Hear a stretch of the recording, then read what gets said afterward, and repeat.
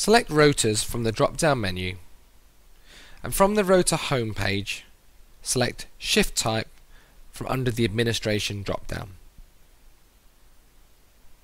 The next screen shows the shift types currently allocated to the site. Depending upon access level, there may be multiple sites present. From the top right hand side of the screen, select Create New Shift Type. Once selected, a pop-up window will appear on the right hand side of the list of current shifts. Fill in the description, which is a reference for the shift type. Next, fill in the code, which is what will be seen in the drop-down. Give the shift a value, 1 for a single shift and 2 for a split shift. You can choose the priority, which they will appear in the rota drop-down. Enter start and end times for the shift using the 24-hour clock. If it is a split shift, enter start and end times 2. The total time is calculated automatically. You may have the ability to enter a break time within the shift. Give the shift a colour. This appears when viewing the optimization screen on the rota.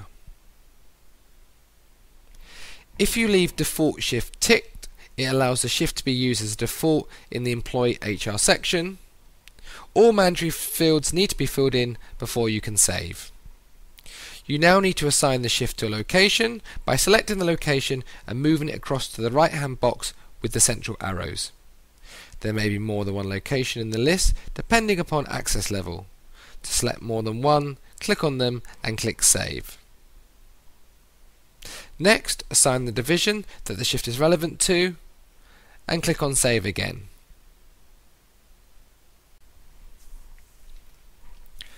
Click Save a final time and the shift will now appear in the list on the left of the screen.